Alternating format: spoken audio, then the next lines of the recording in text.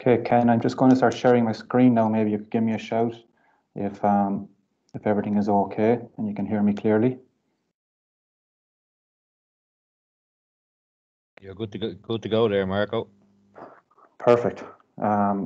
Great. So again, welcome to everybody. A lot of familiar faces here. For anybody who doesn't know me, my name is Mark, and I'm a GPO with Kula for the last year and a half. It's brilliant to see so many people on this call tonight because I'm sure you like us all are a little bit kind of sick of these webinars now at this stage maybe, and we'd love to be back out onto the pitch. But it's fantastic to see that so many people are here and willing to try and gain some knowledge, and I hope I'll be able to do the next 30-40 minutes justice, and you can pick up a couple of tricks or practical tips. Really what I'd like to cover is basically we've got about 6 weeks, hopefully all going well, till we're back out onto the pitch, and then we might have another 4 to 6 weeks before we can back to competition and playing some serious games.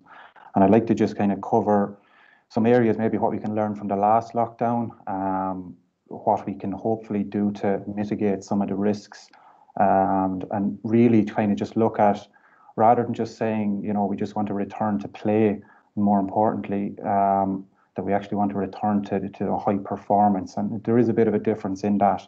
Really doesn't take any skill or any kind of work ethic or desire for both either players or coaches to kind of get teams back onto the pitch. There is a little bit more in it to try and get teams back to a performance level, after nearly 6-7 months of really kind of not doing a whole lot. And that's kind of the trick. And as you go through this, hopefully I'll be able to give you some practical tips that might be able to fill in some little gaps in knowledge. If you have any questions, you can stick them in there into the chat box, or maybe unmute yourself. It shouldn't take any maybe longer than 30-35 minutes. I'll try to move it through it pretty quickly. And again, at the end, then we can have maybe a couple of minutes questions and answers if you have any. So really what I'd like to cover tonight is, as I said, the lessons from the last lockdown. We're going to look at what happened after the lockdown. Can we learn from it? Do we need to learn from it? Really, as I said, please God, we're about 6 weeks out from going back to the pitch. So what should we be doing now? And then once we're back onto the pitch, what should and could we be doing then? And finally, maybe an interesting subject, or at least it is for me anyway, is when is enough enough? When is enough enough? We talk about the rule of law of diminishing returns, and at what level do our players need to get to before we can say, okay, you're fit enough, you're strong enough, you're powerful enough, you're quick enough. These type of physical parameters that we can measure, and we can ask ourselves, okay, well, what level do I need to get to here? And once I'm here, when can I move on? Hopefully I'll try and answer some of those questions to the best of my ability. So really, for the lessons from the last lockdown, some of you might have seen these breakdowns already, so this might not be new to you, but just for anybody who hasn't, it's just important to look at the injuries that other organisations sustained. Now, we haven't got a huge amount of knowledge or data on GAA or LGFA or the Camogie, other than to say I have heard that the LGFA had a significant increases in injury claims last year. Again, I haven't seen how significant it is, but I'm sure if they're making statements like that, it was pretty significant. We can look at, I know there was some good data came out from the Bundesliga, the German league when they came back. Basically, they had an increase of 225% injuries compared to previous years, which obviously is pretty substantial. The NFL, after their lockdown, and see in the top right corner there, you can see they actually had up towards around 400% injury rates from their previous lockdown. So very, very significant, massive increases in injury. And we move on then, and we ask ourselves, why is this, and why really should we care about it? Well, the reason for injuries is it's there's a numerous factors in it. We have this uncontrolled and non-specific training methods, which I'll probably go into a little bit more detail as we're going through. We have the inconsistent training surfaces, which again play havoc with our tendons and our ligaments and general musculature in general. And then we have these spikes in the training load, which kind of ties in with this uncontrolled training methods that we have, where some days we go out and we train very hard, other days we mightn't train a whole lot. We might have 3 to 4 days between sessions. We could have a week or two between other training sessions. There's just no flow to our training, so our body can't adapt to where to the levels we need to get. And in a sense, then we're probably and most definitely not training the demands of the game right now. But that's not the end of the world, okay? And as I say, I'll go through that in a little bit more detail. But it is important to remember that injuries do play a huge factor in losing games. As much as we wouldn't like to admit it, it is true. And there's been huge money being spent in professional organizations to try and counteract this and try and collect data on it.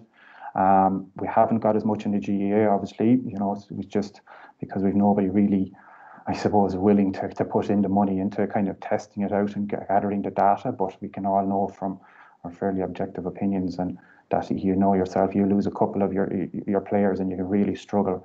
And particularly, I'm speaking to a lot of kind of club players and club coaches here in particular. You lose some of your top guys, top girls, you're a different team straight away. So just to kind of hammer that point home, you look at the Leicester City when they won the Premier League, and the top right is a graph there showing the number of injuries each club had. Soccer is it's an excellent organisation in terms of they have a huge database based on the injuries teams sustain, and every club has to put in, kind of log their data when a player gets injured. So over the course of that Premier League, when Leicester City won, as you can see in the top, they had the least amount of injuries out of all the clubs. Played a huge factor in winning the Premier League.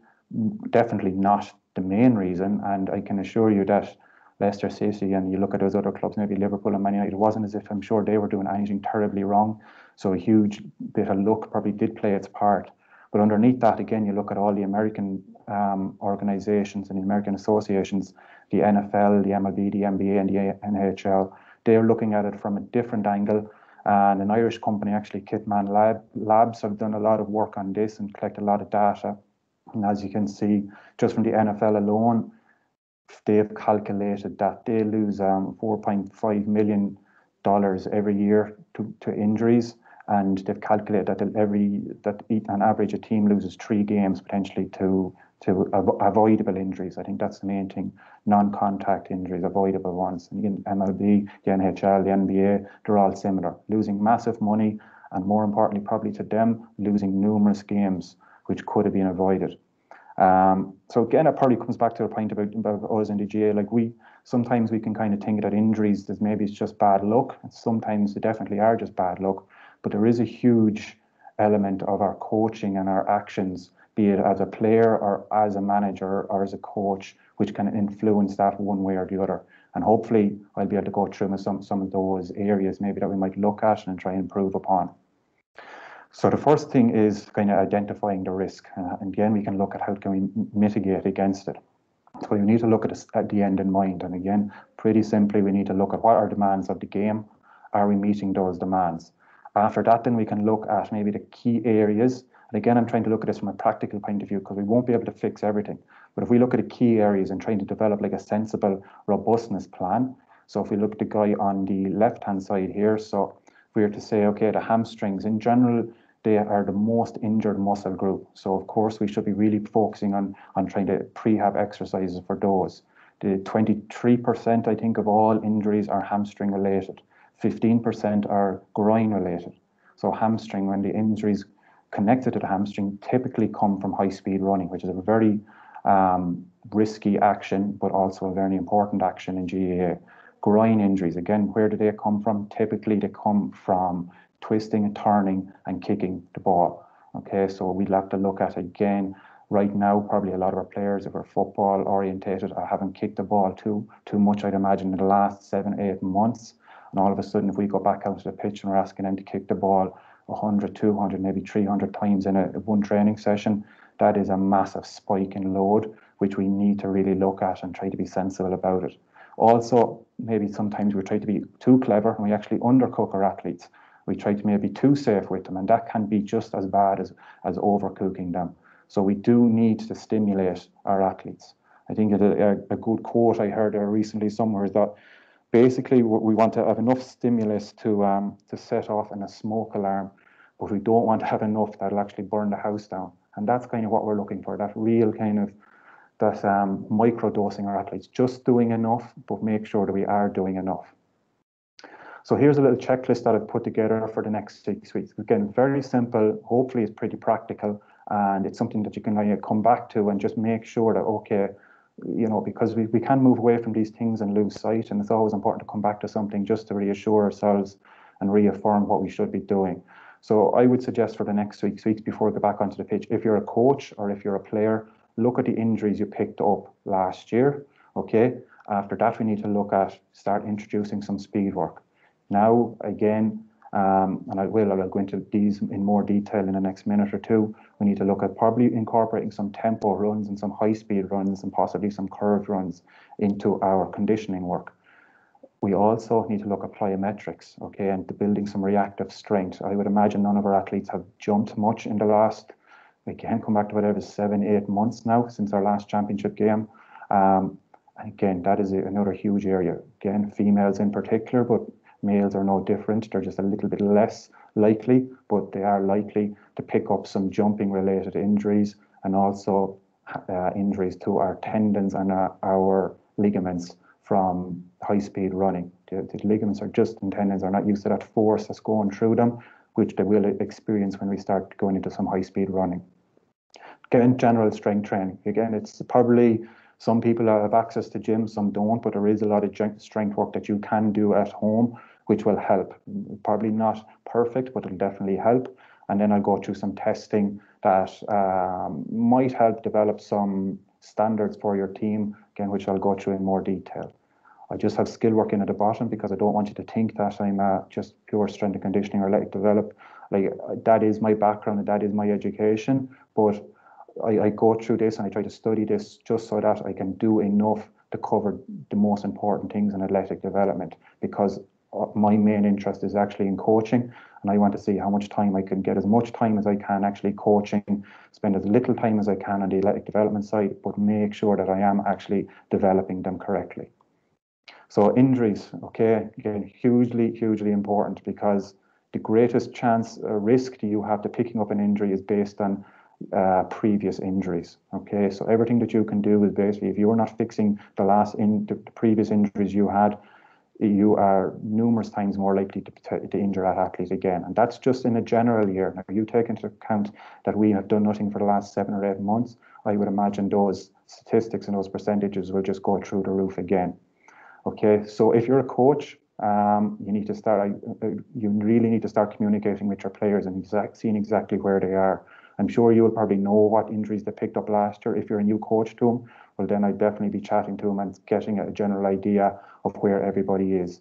You need to kind of stay on them, because we can all get quite lazy sometimes with a rehab or prehab, and then you need to, and they need to understand, if I have athletes here listening, that rest will not fix it. Okay, you need to rehab it properly, and then you need to start strengthening it up in a fundamental strength point of view, rather than just general strength. And the general strength is more related to maybe your deadlifts, if you have a hamstring injury, or maybe squatting quad injury, something like that.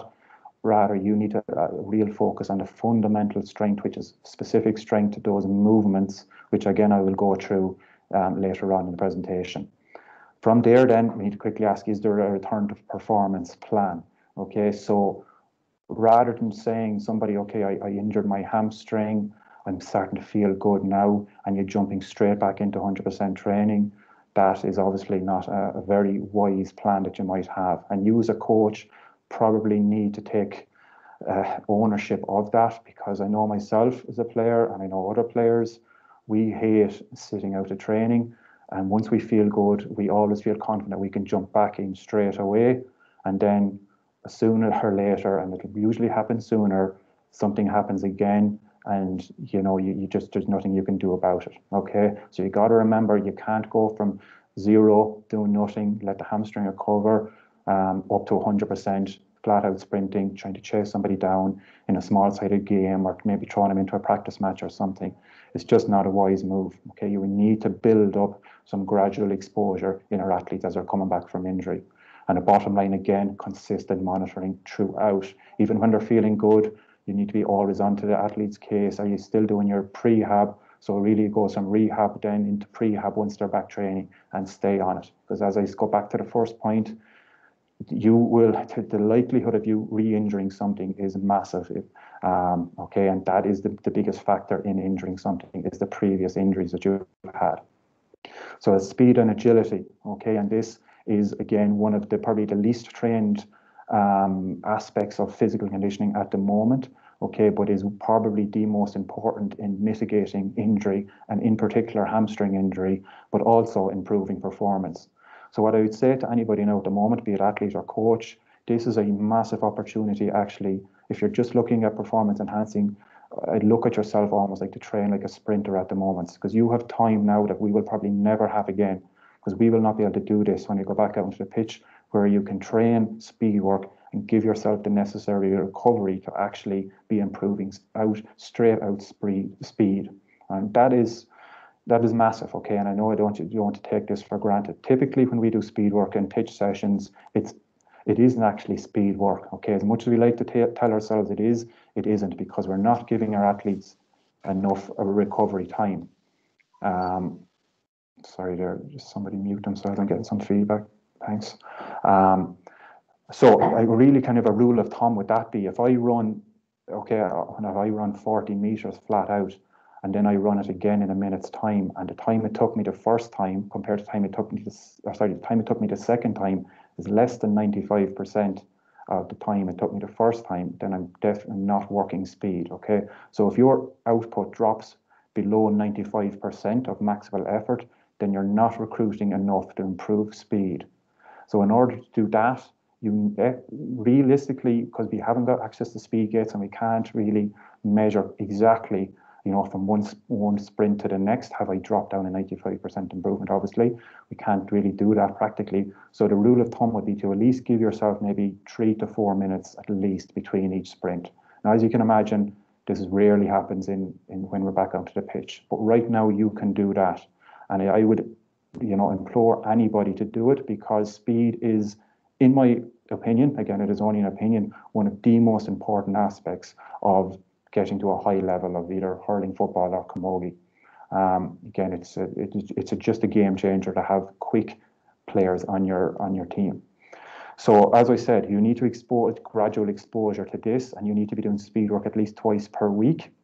So right now, I would say, again, we're about 4, 5, 6 weeks out maybe from back out on the pitch. You could start this now.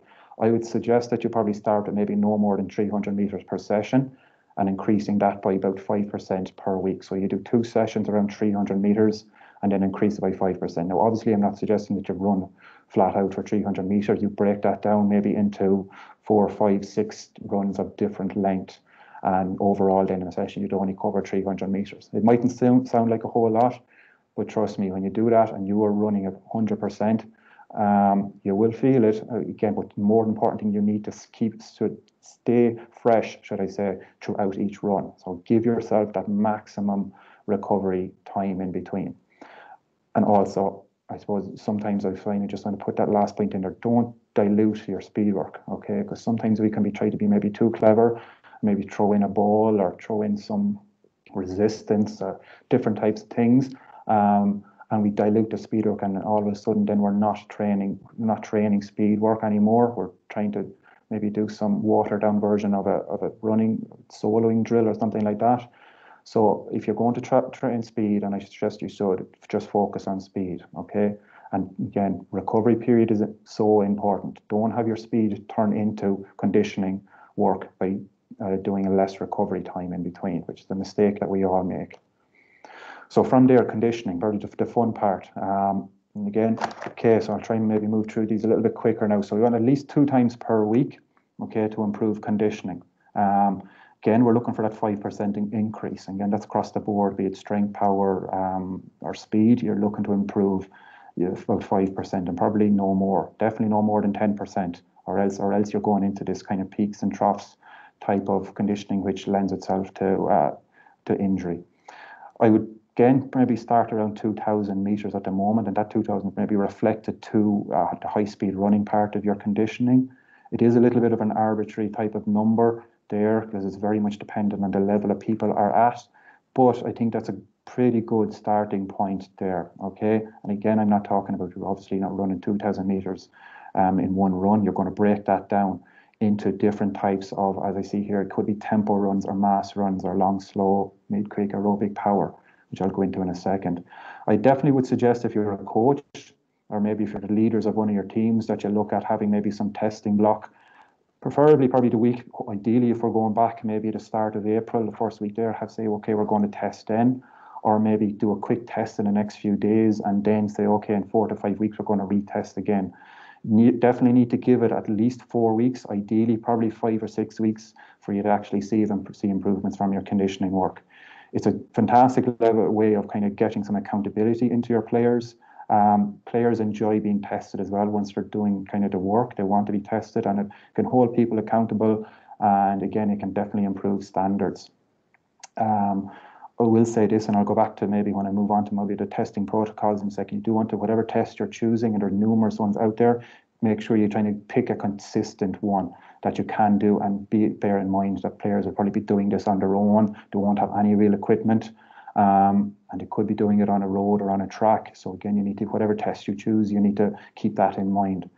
So quickly run through the different types of conditioning, and again, you could actually literally do webinars based on just conditioning alone. It is a bit of a minefield. A lot of people have different opinions on it. I'll give you mine, and then you can basically choose from there. So first of all, I want to get my players up to a certain aerobic level before I start introducing small-sided games into them. Okay, and I say that because conditioned games or small-sided games, whatever really title we want to put on them, are fantastic, and that is 100% the level we want to get to.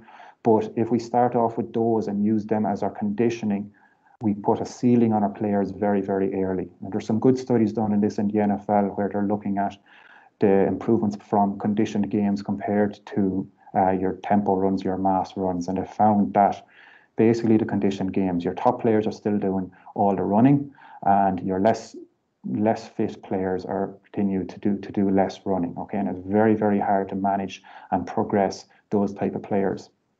Also, really what I find with conditioning games is that you're just refining, and you do need to refine their fitness levels to get it specific to the game, but it is very, very hard to kind of improve, or as I said, you will only improve it to a certain amount. So if you can get your conditioning up to a high level, and then you start introducing the conditioned games, you're really kind of, I wouldn't say the sky is the limit, but definitely that ceiling can move up an awful lot higher in terms of how your outputs and what you can get out of your players.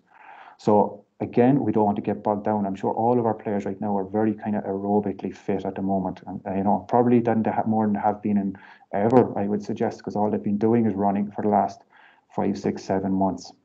They've be more than likely been doing one of these type of runs here, which is a tempo run or a maximal aerobic speed run. Could be your long slows, your 5Ks or your 10Ks, maybe mid quick. So that could be like your 4-minute kind of time trials. Your aerobic power, which is effectively maybe run between 30 and 60 seconds and try to cover as much ground as you can. Could be doing hill work. Again, you can use hill work for aerobic power, or hill work for very good for speed work also, or fartlek, which basically means you're kind of interchanging. It could be a 10-minute run, and you're interchanging the speeds of that throughout. It is a 10-minute long continuous run. Each one of these are equally will get the job done and will improve your aerobic levels, okay? But it is important to remember that they all can kind of do it in different ways, and they always will have different results. I use all of these, and I think sometimes I use all of them because players get bored, coaches get bored, and right now I don't really mind what players do as long as they're kind of doing something. What I will say is now probably we need to be moving on to more tempo work, which tempo is kind of like 100-meter runs, could be up to 150, because that lends itself to our more inclined with our high-speed running, which we're going to experience through games. Okay, again, the difference maybe between tempo and your maximal aerobic speed work is with tempo, you can actually the quality of your run is better, should I say, because you're getting a long rest period. So you might have to run at about 70-80% over 100 meters, and you do that on the minute every minute. So you typically might take you 15 seconds to run 100 meters at that speed, then you get 45 seconds rest. So your quality of run is an awful lot higher. You're running at a higher it is a more of a high speed run that you will experience with your maximal aerobic speed work. Both of these will get the job done. They will improve your aerobic levels. But as we get closer to pitch work, I'm more inclined to go with my tempo. I have used max aerobic speed work to improve aerobic, and it is very effective at that. But again, it's very time consuming, and your runs, because it might say, for example, it might be a 15 on 15 off, or a 10 on 10 off, or 30 on 30 off, your runs become very, to use a non-scientific word, very grindy. Okay, the quality of your running that you're doing is not maybe where you'd like to get to. Okay, so you want to maybe use that at the start with maybe your long straw runs to build up an aerobic level, and then maybe when you're about 4 to 5 weeks out, start introducing more tempo work, which will improve the quality of your runs. And again, it'll increase the high speed running, which will help with your hamstring robustness. Also, just remember that, and it probably is something, maybe a thinking point that we should have, is that most of our players are going to come back in different levels and conditioning to us. Okay, and I probably won't go through this in much detail now, but we have to keep in mind that we could have players out there now who are training almost like professional athletes, and we have some players who will come back and they've probably been sitting on the couch for the last couple of months, maybe doing the odd session here and there. So we need to ask ourselves, once we get back out into the pitch, what are we going to do with these guys who are maybe super fit and don't need a whole lot of running now? They need to probably move into more quick tempo stuff in line with our conditioned games. And what are we going to do with our less conditioned players who are definitely not conditioned enough to start going into our conditioned games?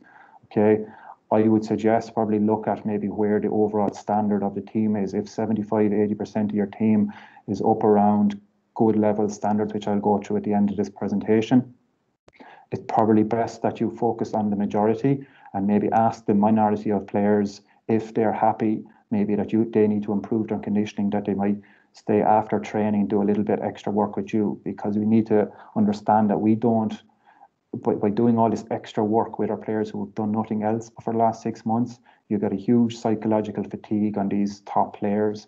Okay, and you have a huge chance of risk as well, physiological fatigue. Okay, these men and women are just mad to start playing games. They've worked hard, they deserve it. They don't want to be going back into doing a whole heap more running just because 4 or 5 of your players haven't done anything for the last couple of months. Okay, so it's something to keep in mind and maybe have a plan for.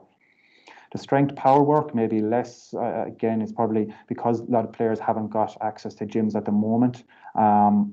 Some do, of course, and some I'm sure are doing a lot of good work.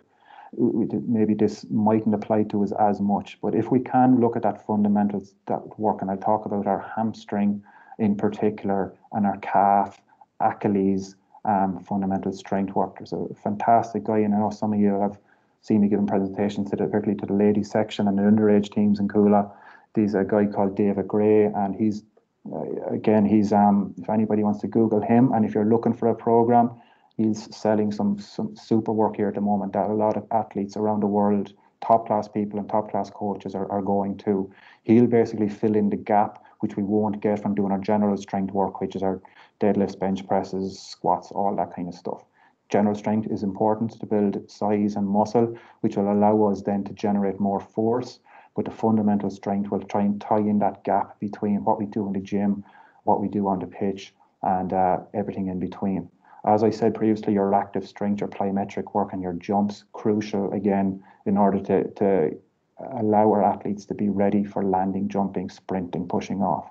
Just another little point that I'll make is that I would, especially for GAA players, again, there isn't a whole lot of data on this, so it's really just my own opinion, and there is some talk about it from other coaches that maybe we should have a lower body focus, and I would, in terms of for every kind of upper body session we do, I'd definitely be having probably 2 lower body sessions.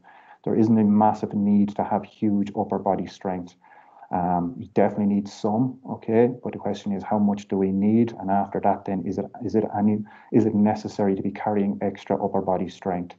What it will do is obviously upper body bulk, your center of gravity is higher, so it might negatively affect your sprinting and your agility. Okay, so again, if we don't need it, we don't have to try and train it. Okay, the bottom part, velocity-based profiling, that's the next level. If you're athletes here and you are doing your general strength work and you're looking for an edge, this is the next level that most top intercounty teams now are tying in with. I'd imagine some top clubs are probably looking at this also. It's becoming very accessible now in terms of the equipment that you'll need, and it's not overly expensive.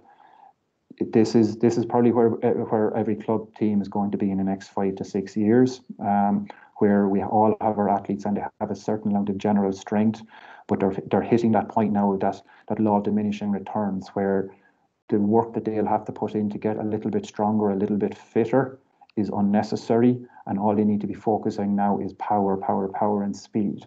Again, for any people who are interested in American football and college football, this is huge talking point over there now at the moment. If you follow Alabama, they obviously won the NCAA, top college in America, brought in a new coach. All he did was velocity-based training. All he did was speed.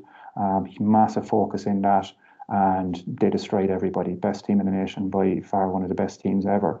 And there's huge talk of this now. Now, we'll take that with a pinch of salt. Alabama are probably recruiting the best athletes in the world as well. So pretty much everything works when you're dealing with the best players in the world. So when we get back out onto the pitch, okay, again, more so for the coaches to look at here. This is just my own opinion, okay, and it's something I'd be working off. So I'd probably take the last session I did, maybe last intense session last year, and just for handiness sake, I'd basically take 70% of that volume and start from there.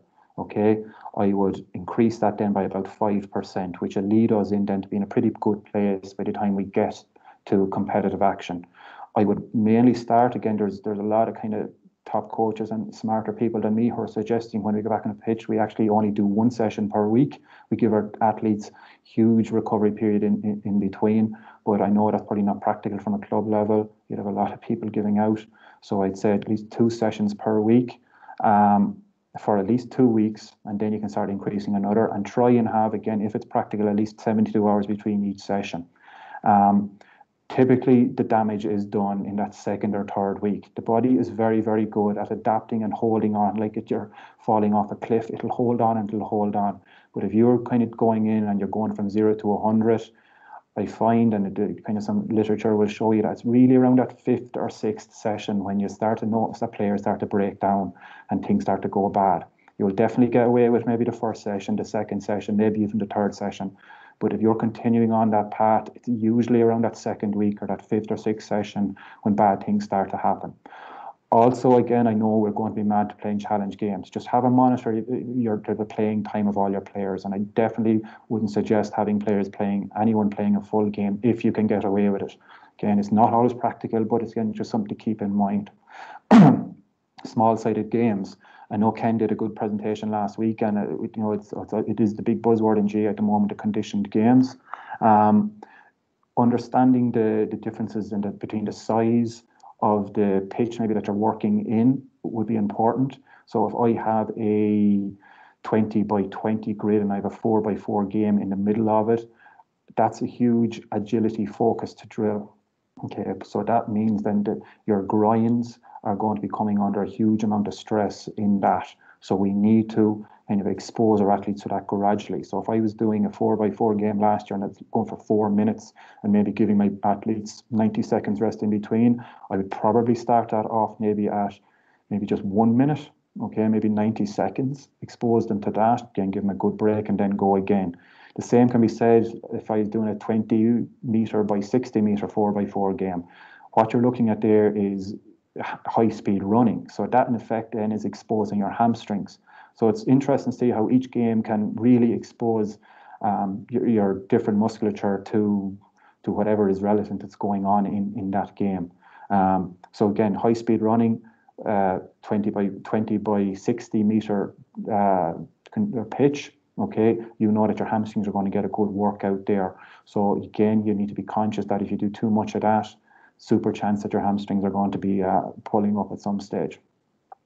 The recovery strategy, and again, I will go through this in a little bit more detail in a second. I would suggest having some sort of recovery protocol that'll make the players aware for the first four weeks. Some of these stuff, again, at club level is not sustainable. Okay, I'll be honest with you. We can start this stuff and then it kind of goes out the window after a few weeks. But I'd really try to put a huge focus on this to highlight to the fact that recovery is so important to our athletes and ourselves as coaches to remind us for those first really risky 3 to 4 weeks. So again, if this is a typical session, again, this is a kind of a program I did for a different webinar last year. It's fairly applicable here. So this is my typical session from last year where we kind of were at the height of training. I would basically just take 70% of this. I would do each one of these exercises, but I would just probably work off 70%. The intensity I'd keep up reasonably high as well, as long as they're coming back into the pitch session having done the tempo runs and your high speed runs now at the moment. Okay, so you're kind of taking that into account also. I've just done a little kind of breakdown here maybe of just some little boxes that we need to tick to remind ourselves when designing training programs and what we should try to have included in it. If you can have all these areas here included in your training or in your training session, then I think you've ticked a lot of boxes, okay, and you've done your best. Nothing is ever perfect. We definitely can't get rid of all injuries, and of course we can't give a perfect template to allow our athletes to perform the best. But I think if you can tick these boxes, then you'll go a long way to try mitigating all the avoidable injuries and also really helping your athletes to get back to that high performance level, which of course is crucial for us. So again, 10-minute warm-up. Pick anyone you want. Sometimes though we change it up a little bit now and again. Again, I have it in there just it's fairly obvious one, but we really need to have a good focus on our warm-ups now at the moment because players will be absolutely bursting to get back out to the pitch, and sometimes we just need to put a bit of reins on them at the moment before they start kicking a load of footballs and make sure they're warmed up before they start sprint and agility work. Make sure that everything is warmed up, their core temperature is high, and whatever area you're going to be working on that night, that you've really focused in on that in the warm-up. Put in some plyometrics, like the picture here on the left, your pogo hops, your jumps, stick them in and start low with them. Only maybe do a couple of jumps a night, do a couple of more jumps the next night, but definitely have them in there. Speed and agility, as I went through, have it in at least 2 times per week, okay? I'd probably maybe do speed work twice a week and then maybe agility one night. Sometimes you can do both together. Again, just change it up. There's so many variables you can do in these. You can kind of keep it interesting for the athletes while getting some good work done. High speed running. Like again, depending on the level of your teams, as I said, we all want to get back to the point where we're just kind of doing an awful lot of conditioned games. If your team is in a good state, then your high speed running can be included. And again, it'll come down to you, how you design your drills and your games. Can you include some high speed running in your drills, which kind of tick that box? If you're not comfortable with that and you feel that your athletes maybe are not, they're not at that level yet, well then I'd say keep your trainings a little bit more structured at the start, so that your high speed running is structured and it's done maybe without the ball and definitely done without, not in a conditioned game, and ease the players into that. As I spoke about the conditioned games, you have your large and your small areas. Take into account you need both, but again, expose them gradually to both and understand what exactly is happening with each drill. The sufficient recovery, I think that goes without saying. Don't be trying to keep their heart rate up too high. Give them a sufficient recovery, 60 seconds, maybe even 90 seconds at the start. Let them bring their heart rate back down. You don't want their heart rate up in that kind of red zone where they're absolutely gasping. Bad things happen when it's up in that zone. Okay, so try and keep them out of there as much as possible. And a little thing then that I start to do myself now with some teams, and I do a lot of myself as a player, is to kind of have, rather than just doing maybe a 10-minute typical cool down where they do a few stretches, where there's very kind of little evidence out there at the moment that actually has any benefit. I'll use that kind of cool down time to do some exercises like get some hamstring isometric work in. Every player has a roller, just get them to bring it to training, and you do some single leg hamstring work after training instead, okay? And it can get real bang for your buck there, because if you try and do some strength and hamstring work in particular, maybe the next night, you're increasing the chance of picking up injury at your next training, because you do need a lot of time in between sessions from when you actually try to strengthen up your hamstrings to the next point when you're actually trying to sprint on them. You don't want to have your hamstrings in a weakened state when you're going to sprint on them. So here I'll just kind of click in. Hopefully these start play for me. Maybe Ken can let me know if they don't. Just a quick kind of videos that I've stolen off the internet there to kind of highlight what I mean by some of these drills. So this is kind of some pogo hops, which will help the reactive strength of athletes.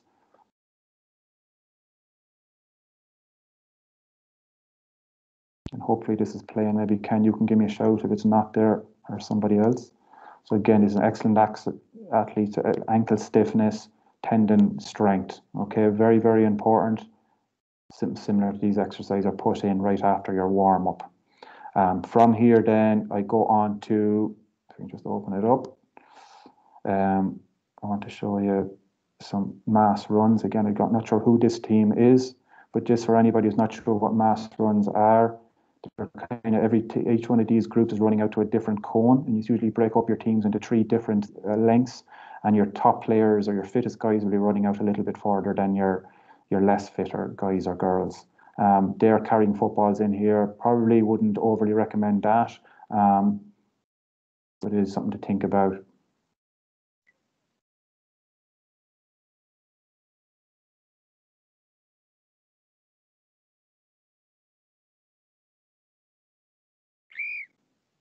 So you see the team on the right are running out a little bit further, the team on the left, and that's where mass runs can be quite useful, that your fitter guys are actually being pushed at the exact same level as your less fitter guys, and that's really the premise of mass runs. So if you don't understand that, maybe you can just Google it or ask me after if you want to go more in detail about maximal aerobic speed running. Okay, so again, I just want to show you some cognitive agility, and again, the agility maybe that we use and what we think of agility, which is running out to a cone and turning at that cone. That is in a sense agility, but it isn't true agility. Okay, and I suppose the term is it's not cognitive agility, which is relative to field sports, where you have to make a decision based on what's going on in front of you, and then you got to react to that. Okay, a lot of studies are showing that there's no difference between elite and sub-elite athletes in terms of running out to a cone and turning. Okay, actually sub-elite athletes are just as good at that as elite, but there's a huge discrepancy between elite players and sub-elite based on their cognitive agility, and that is really kind of the X factor players, and that's really the area that we need to improve on. So here's just a good video. I really like this drill. Some of the players here probably have seen me doing this already. Where you're basically, it's just a box drill, it's a 1v1, and you can do so many variations of this, maybe throwing in a football, have the player coming from a longer distance, make it more specific to football or hurling. And so basically this player coming at you has to try and touch you in a 10v10 box. Great fun. Definitely include this after a warm-up, gets the players really enjoy it, and you can make it very, very competitive as well. So again, this athlete has to judge what's going on in front of him. You've got deceleration, acceleration at high speeds, pushing off. Then you can go 2v2 with it, create a little bit of carnage, a little bit of chaos. Okay, and again, very specific. Okay, so hopefully that played okay for you. So from there, then we can look at our flying 50. So this is some speed work. This is flying 30s. So when we do speed work in the GAA and playing hurling, football, camogie, we don't always start from a standing position, and the running technique used can be quite different from trying to sprint from a standing position, maybe a walking position, or maybe a jogging position, or a half-pace run position. And we do need to train each one of these modalities. So this is like a flying 30, okay, where you start maybe jogging out for about 10 meters, and then you just put the foot down and you fly off for 30 meters. It's extremely good for developing high-end speed.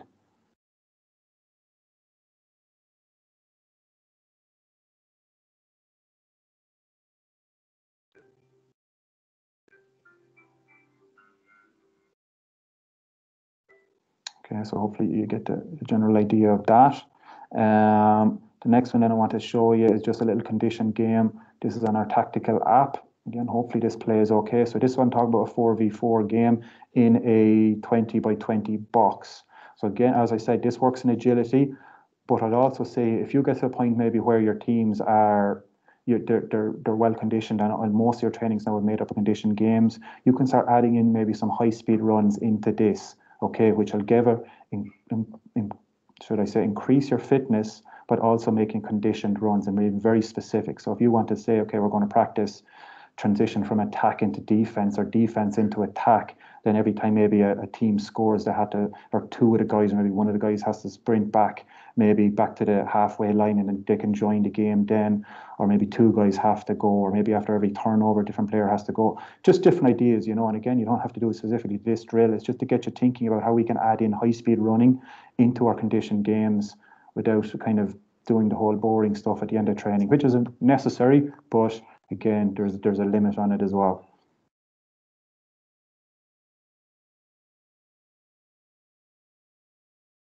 So again, that's 4v4 just in a 20 by 20. So they're working on agility and they're working on their grind strength there and grind development there. It's been exposed. So if I move these goals back then 40 meters, we're going into more high speed running then. Okay, and there is a lot of data on this and all the GPS has been done on this to show that these are the kind of distances that you'll be covering. Very, very relatable to hurling and football and camogie. So again, just quickly then I'll go through a couple more videos here. The velocity-based training, this is a quick video just to show you how it can be a great tool, and maybe somebody's interested. If you are, you can just Google velocity-based training, or there's a lot of research and data on it at the moment, but just to give you a quick clip of basically a typical back squat. He's trying to generate as much force as he can. And each rep, then it comes up on an iPad or your phone exactly what speed that you're moving at the bar. So that obviously the higher speed that you're moving at, the more force that's being generated and more speed that's being generated. But you can only probably move on to this type of training once you have that general strength block in between. Okay. Again, most inter-county teams that I'm aware of are using some form of this. I know Limerick, Mikey Kiley and Limerick are using this now an awful lot. They have their certain standards for what they want their players to get to in terms of what strength levels they want their players at. And once they're at that, then they're very much just moving on to velocity-based training. We don't know, and I didn't ask what his strength standards are. I really would love to know. I've come up with kind of my own from what I've seen, but I'd be very interested to know if they're in line with what he's seeing as well. This is something I do at the end of our trainings, our prehab work for our hamstrings in particular, because as I said, we can't fix everything, but let's go after the areas which is injured the most, which is our hamstrings. So I like to do this at the end of each training session and also include it in gym work with developing some single leg hamstring strength. So again, you've got single leg, all you need is a roller, get your players in after session, get them to hold this for 30, 40 seconds, single leg, maybe do 2 sets of it. And then they can go do their general strength or their general stretching if they want. If they like to do that and they feel they need to do that at the end of the session, then they can do that and let them home. And that's a great finishing exercise to do. You get huge bang for your buck with that. So that's our videos. Oh, hopefully I can go back, to our drills. So nearly there now, you'll be glad to know. So finally then some monitoring and recovery methods that are very, very user-friendly. You've probably seen a lot of this already. Most inter-county teams are using them. A good few, most probably clubs are using these as well. They are great once used correctly, but they can, on the other side, they can be just a fantastic way of collecting data, which nothing is ever done with. So again, probably, as I said, maybe if you want to do this, just buy into it and get the players doing it. You're only going to do it for a couple of weeks, unless you have somebody really full-time S&C coach with you who loves this stuff and wants to collect it. Otherwise, I'd say, just do it and really cover the most risky weeks or your first 3 to 4 weeks. And after that, then, okay, fine. The top one is just a wellness questionnaire. The bottom one, is a wellness questionnaire. So players have to fill in an app on their phone and it goes into a Google Sheets, and then you can check it every day, maybe before training, to see if your players, you see here, if they're in a red zone, if they're green is good, red is bad, it means maybe that they had a bad night's sleep, or they're feeling bad, or they're feeling sore. Again, that all ties in an increased chance of not training well or picking up injuries, even worse again. Okay, so again, it's a good talking point for coaches and managers to bring up with their players if they think something is wrong. You'll have probably maybe 10 questions that each player will have to fill in each morning, and you'll then basically be given a notification of where each player is at. The recovery checklist, again, is a scorecard, which I find quite good, but again, there's a very much short timeline on this as well, of how long players will actually care about this and actually do it. It means that you have, say, that the you just pick 10 of really important recovery strategies that you want your players to do over a week, and they get a different score for each one. And then at the end of the week, they can get an overall score of how well they did under recovery.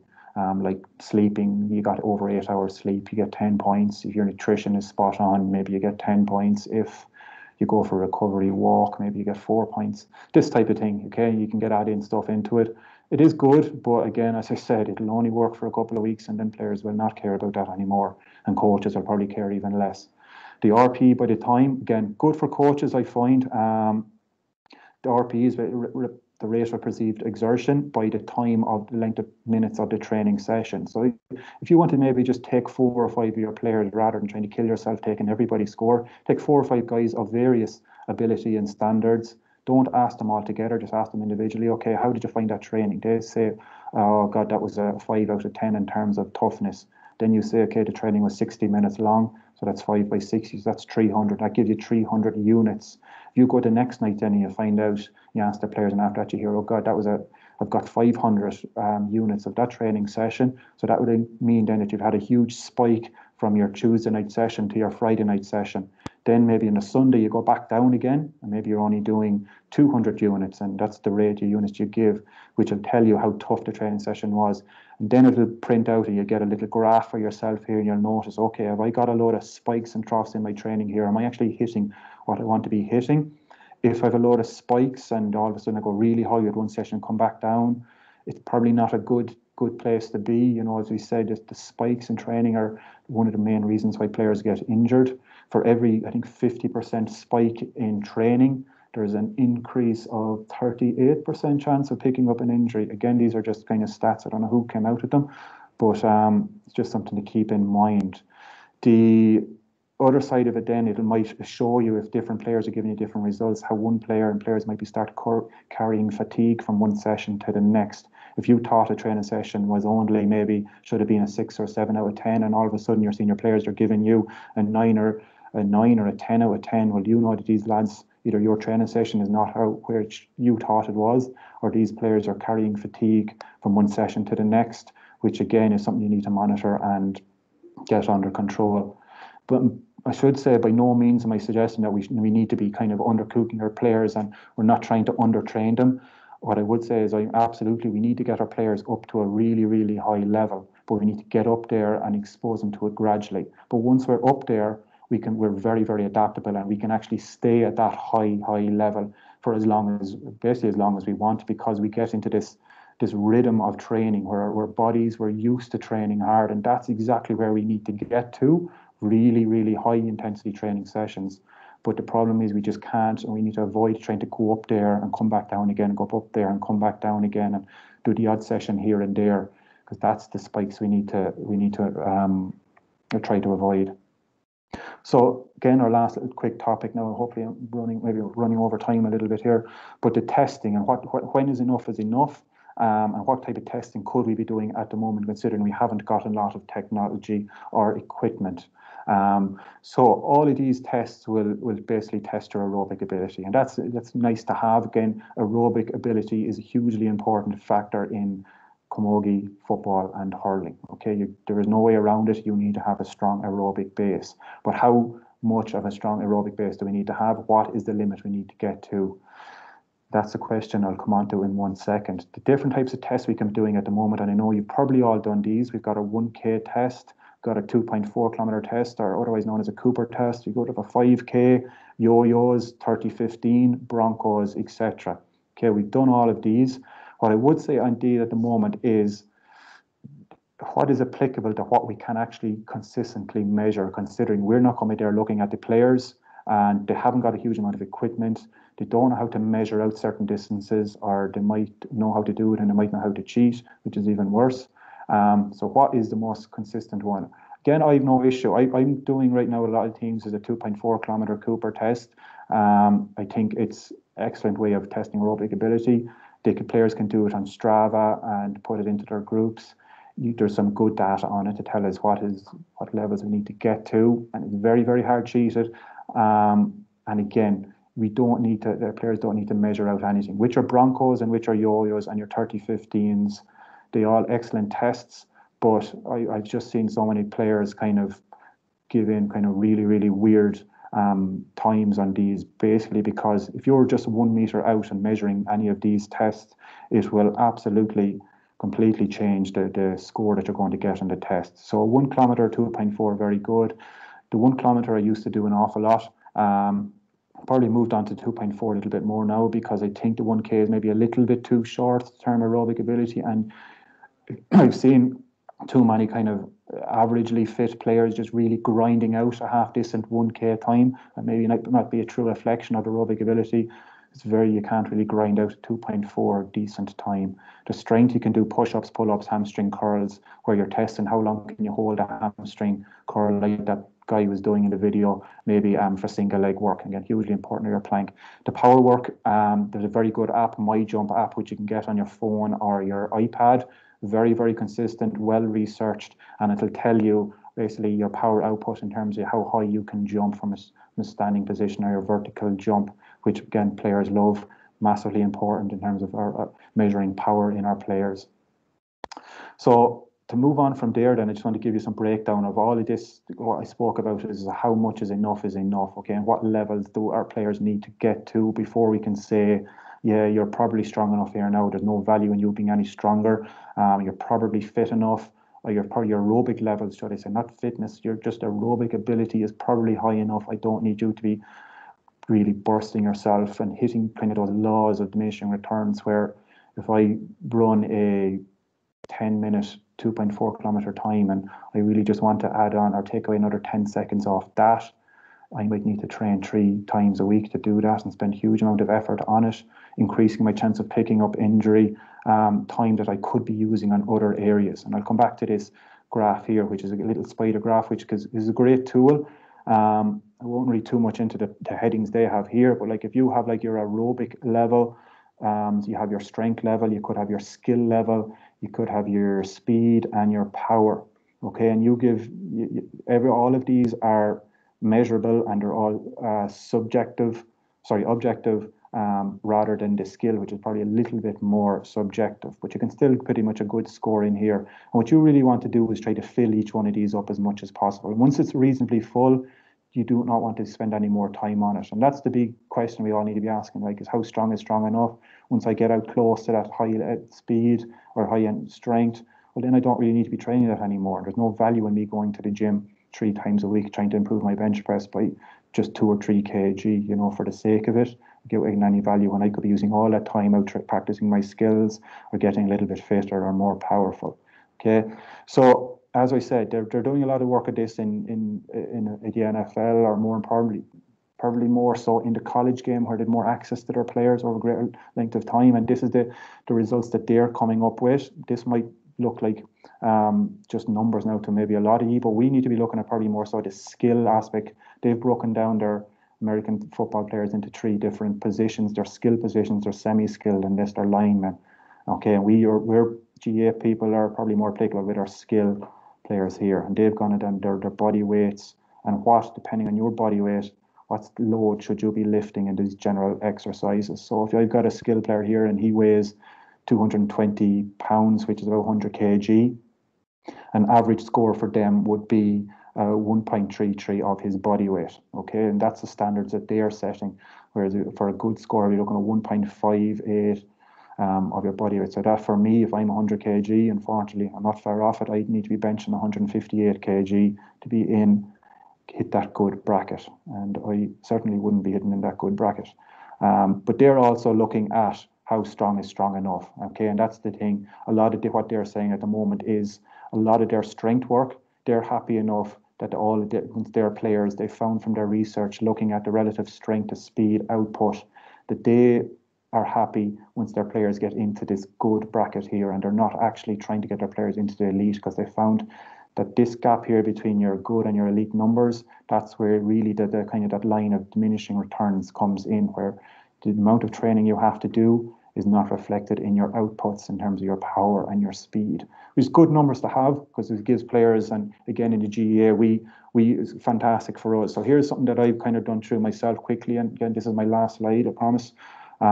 Looking at the areas that we can probably test now at the moment. Okay, so these are all they're all very, very simple tests, and where I think our good, our average, and our elite players are at, and where maybe we could get to. So if I just take, for example, maybe that Cooper test. So again, if I have 75, 80% of my players and you're in kind of less than the 10 minute 30 bracket, or if they're down around that 9:30 bracket for the Cooper test, then they're pretty elite. Okay. But within that, I would say, looking at some of the data I'm getting in between club and county players, I probably wouldn't be forcing my players to get in down around that 9:30. It'd be good to have them there, but I'd be pretty much happy enough if they're all around 10, because I don't see a huge amount of value once they get below around 10 minutes, kind of around that 9:45 minutes bracket. Okay, their outputs don't seem to change. They don't seem to be running any. Their high speed run doesn't seem to be changing too much, and their performance levels don't seem to be changing too much. So again, it's a good kind of number to have. Same for our 1Ks. Again, you might have, this is based on kind of the 100 meter where you have to turn into 1K. Again, anything kind of sub between 3:40 and 4 minutes, I find to be, that's the level that you could be at, you should be at. Anything less than that is going to take a huge amount of training to get less than 3:40 on it. And is there much value in it? I would argue probably not. Getting most of your time in around that good, most of your starting team in particular, in around these times, that's where you the kind of that sweet spot where you need to be, and trying to fill up the cups and across all of these areas. Again, same for the men, which you can see down below. Okay, from the squat and the deadlift, and particularly I'd say I'd focus on the squat. There's some excellent research coming out at the moment that looking at that parallel back squat for men and women, that once you reach around that 1.7 times your body weight, that is where the sweet spot. In terms of anything after that is there is no gains in terms of speed. Okay, squat is a huge factor in developing speed up to a point. Once you go past that 1.7% times your body weight, then speed doesn't improve, and the amount of work that you're going to have to put in to improve that is massive. And as you can see here, we can say to ourselves, okay, it's unnecessary, you don't need to do it. I'm happy you get up to a 1.7, that's where you need to be, that's when all your outputs are good. After that, don't bother, it's a waste of time, and to be pretty crude about it. Similar for the deadlift, similar for the bench press. And again, these are kind of, some of this is excellent research, some of it is a little bit still to be complete, and some of it is just kind of my own general opinion, what I've seen, particularly from the female point of view and from Camogie ladies football. It's, shall I say, they're still kind of gathering data, and I see the gains that ladies football has made in the last couple of years is massive. Camogie is coming, but it's still a little bit behind. So I still think these outputs could improve. The male were probably a little bit ahead. It's still not perfect, but again, you're hitting these figures, you know you're in a good state. So I hope some of that makes sense and you can take some points from it. I'm sorry I've gone over time here now, so I presume you won't want too many questions and answers. But again, that's kind of where I'm at. You can kind of text me or email if you have any questions. If you don't want to ask them here, I'm happy to help. As I said, that's kind of it. I know, Ken, I don't know, do you want to say anything there before we let people go? Is there any questions in?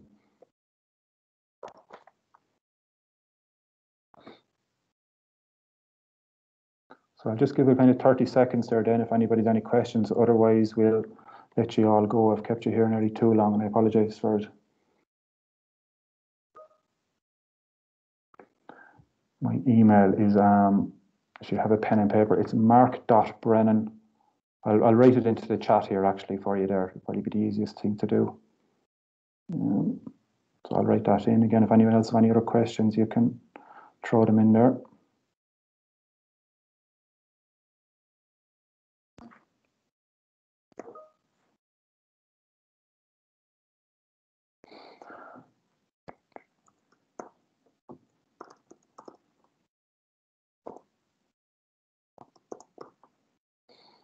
Okay, so again, no questions. That's probably almost a good or a bad thing, but I hope that helped.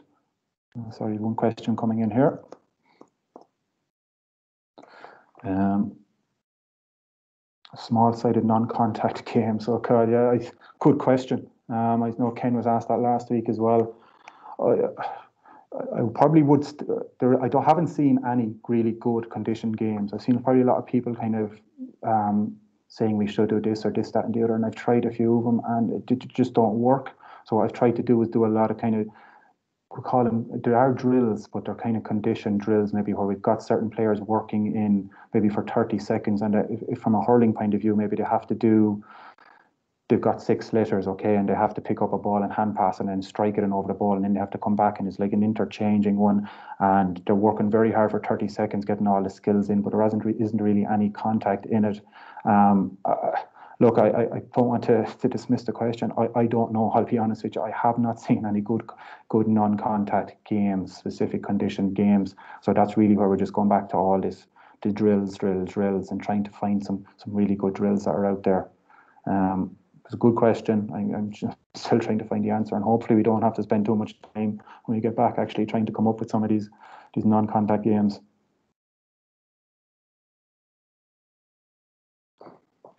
So again, if nobody else has any questions, we might leave it there, folks.